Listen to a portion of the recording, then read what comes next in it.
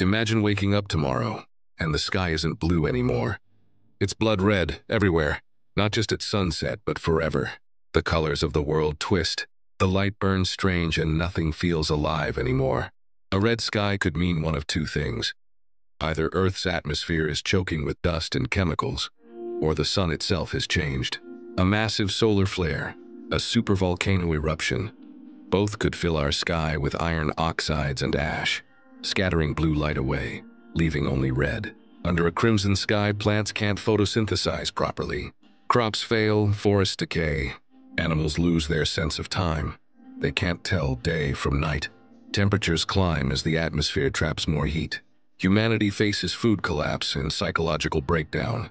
Every sunrise looks like the end of the world. Imagine cities bathed in scarlet light. Neon signs and car lights vanish into the glare. Oceans shimmer like blood. Rain turns acidic as chemical particles mix with moisture. Humanity adapts, building underground, living by artificial light, while the surface becomes a red wasteland of ghosts and silence. A red sky might look beautiful, until you realize beauty is just another word for warning. So if the sky turned red forever, would you stay to witness it, or hide beneath the ground? Tell me your answer below, and what's the next? What if you want me to explore? For the last blue fades away. Like, comment, and subscribe.